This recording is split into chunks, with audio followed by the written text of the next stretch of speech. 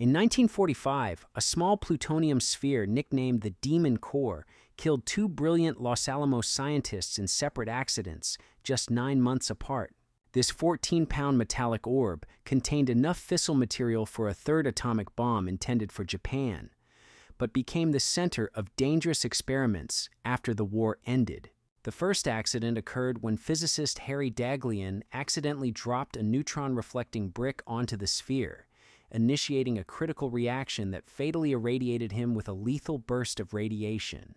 In a horrifying coincidence, his colleague Louis Slotin died performing a similar experiment when his screwdriver slipped while holding apart two beryllium hemispheres around the core, creating an immediate blue glow and heat flash. Despite these deaths, scientists continued experimenting with the cursed plutonium sphere until 1946, when it was finally detonated in the Able nuclear test at Bikini Atoll.